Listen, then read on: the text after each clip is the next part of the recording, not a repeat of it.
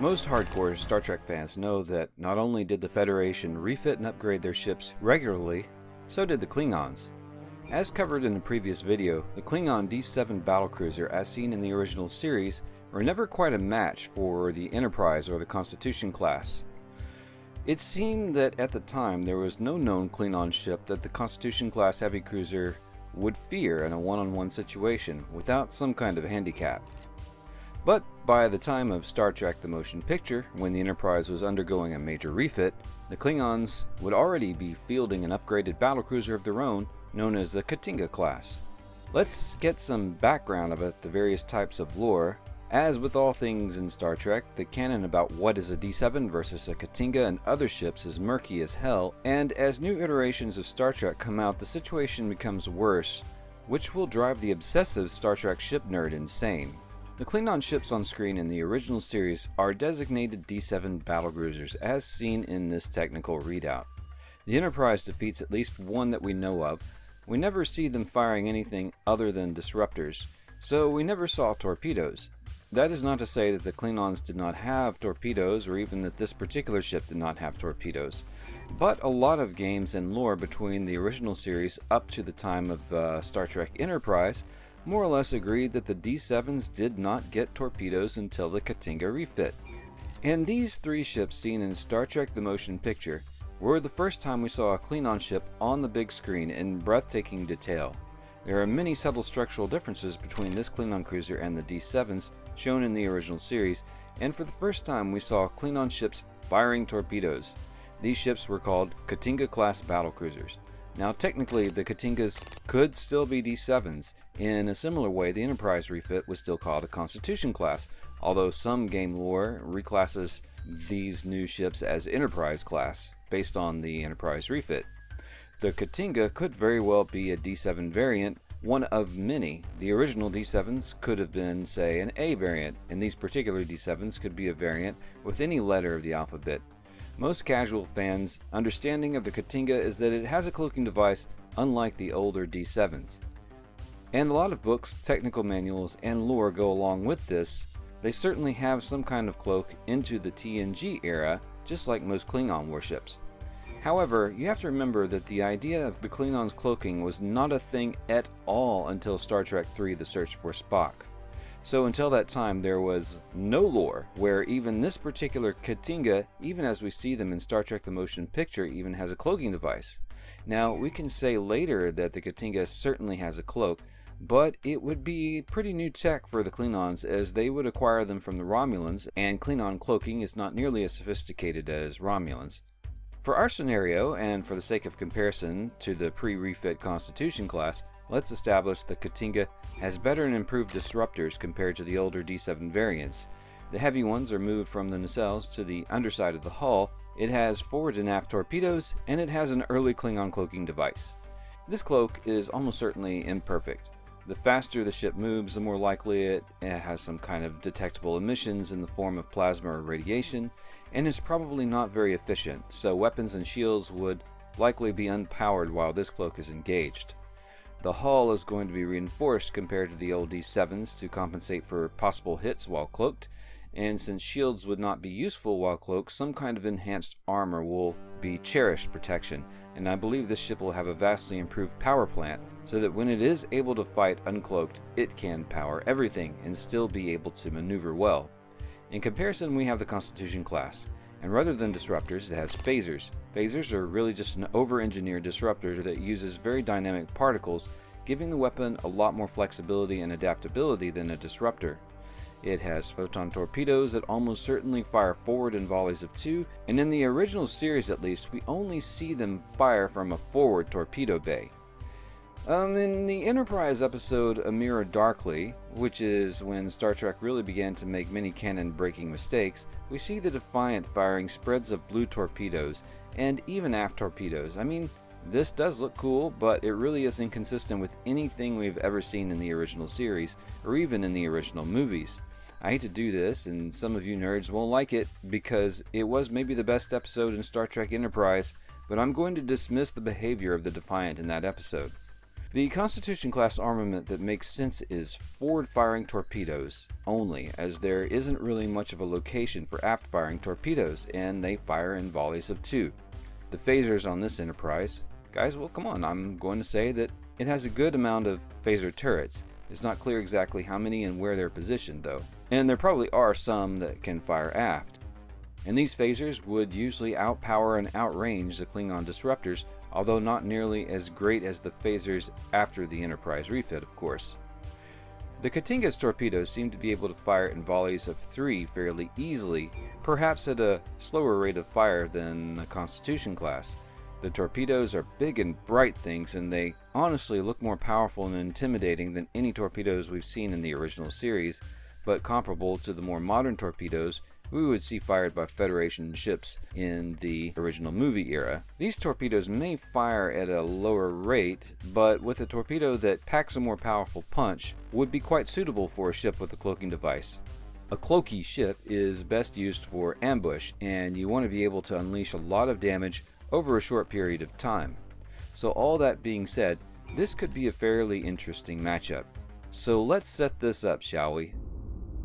The Klingons want to test their new warship against a Constitution-class cruiser and finally establish a sense of superiority. However, they do not want to start a full-fledged war. They will have to lure the target ship, let's say in this case the USS Hood, to a location where subspace communications can be disrupted. But they must also set up an enticing reason to bring the Hood to the Klingons. A celestial phenomenon that might disrupt subspace communications so that the Hood will not be able to get a signal off the Starfleet might be, say, a very fast-spinning neutron star or pulsar. All the cyclotron radiation and gravitational distortions would wreak havoc with communications. Let's say there is a science station near the pulsar doing some studies, and a freighter comes to supply it about once a month. But so far, 2 freighters have gone missing, and Starfleet Command sends the Hood in to investigate the freighters' disappearances. The Hood follows the route of the freighters and finally finds a debris field. While the Hood investigates, a Klingon ship decloaks from aft and attacks. The Hood is barely able to get its shields up before some shots from the fierce Klingon cruiser's disruptors are able to land some hits on the hull, and the Klingons unleash a full barrage of weapons before they are able to recloak. The aft and starboard shields on the Hood would be severely weakened. Probably at this point, the Klingon commander would be mildly disappointed that the ambush did not severely damage the Hood or disable it outright. The excellent Federation shield response was able to prevent a fatal blow this time. Most Klingon commanders at this point would immediately follow up with another attack, but this one is a little older and more seasoned than most, having been entrusted with the command of a new and advanced warship. He slows the ship down to avoid detection and plans his next attack. Meanwhile, the Hood is picking up the pieces and shocked by the Klingons, who are effectively using a cloaking device. They immediately begin tight beam scans and go to battle stations. And they get a few false positives from the sensors and fire phasers, but score no hits. They divert power to shields, but anticipating another attack from behind, they pull power from the forward shields and slow down to low impulse, and they keep the phasers and maneuvering thrusters hot while doing continuous sensor sweeps. The Klingon commander notices the Hood slowing and realizes they've diverted power to weapons and shields, and they've sort of turtled up, so to speak. It's all they can do. He knows they are expecting another attack, probably from behind, so the Klingon commander takes a risk and will do no such thing. He follows an erratic and evasive parallel course until he can reach a position forward of the Hood, but the maneuver strains the effectiveness of the cloaking device, and the Hood is able to get a ping on them right as they settle in position forward of the Hood. The Hood fires and is able to get a few hits, which damages disruptor fire control, but the Katinga continues the attack anyway. The disruptors do not hit as effectively as they should, but torpedoes are unleashed by both ships at virtually the same time, and both ships go evasive. The Katinga is a slightly more nimble ship and is able to evade one torpedo, but takes a hit from another, while the Hood takes several torpedo hits from the front without being able to evade. At this point, the Katinga's sensitive cloaking device is inoperative, disruptors are not hitting very well, and there is a drop in power. The Hood, however, suffers severe damage to its torpedo launchers, and forward shields have failed, with heavy hull damage to multiple decks. She still has some power, but another attack like that and she's finished. The Klingon ship's fire control damage is a temporary issue, but time needs to be taken to get these back online because the Klingon commander now realizes that he will need all his weapons firing effectively to finish off the Hood. The Katinga flies away to buy time and launches a torpedo as a kind of parting gift. He'd be right back. Meanwhile, the Hood fires a few phaser shots at the Katinga as it flies away, but now that the cloak is not taking up all the power, the Katinga has some shields up, so the damage is not significant. However, the Hood has the range and accuracy advantage here. They trade long-range shots for a time, but it soon becomes apparent that in this position, the Hood's phasers would eventually get through the shields and severely damage the Katinga. The Klingon commander threatens to kill the officer in charge of the damage control team, which manages to get the fire control issue fixed, just as the Katinga shields fall to severely low levels. The Klingons still have the weapons advantage to the front. They divert more power to impulse engines and weapons, and deliberately weaken all but the forward shields, capitalizing on maneuverability. They once again are able to position themselves ahead of the Hood.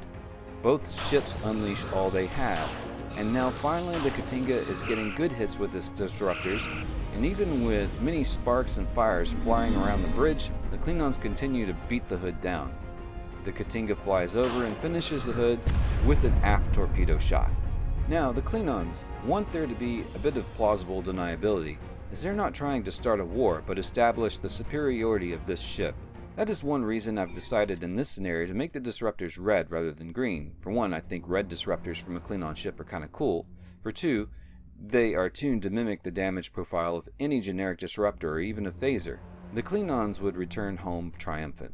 A follow-up investigation would ensue, and although the Federation definitely suspects the Klingons were responsible for the Hood's destruction, they cannot prove it.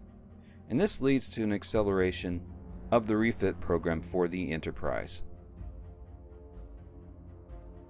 Well, thank you so much for watching, Space Friends. Please give this video a like, subscribe, and comment for the algorithm. Tell me if you agree how I've laid out this scenario. I'm sure some of you shiplore nuts could offer some great insights. I also want to thank new patrons at patreon.com/resurrected, Rayan Undaleo and Kirk A. I really appreciate you Patreon supporters. I don't quite have enough yet on Patreon, but it's often hard to rely on YouTube ad revenue alone. But you can get this Constitution class ship model there on Patreon, along with some other things. You can also get them at my CG Trader account, which will be linked in the description below. And when I have time, I'll put this Katinga up there as well. Until next time, Space Friends.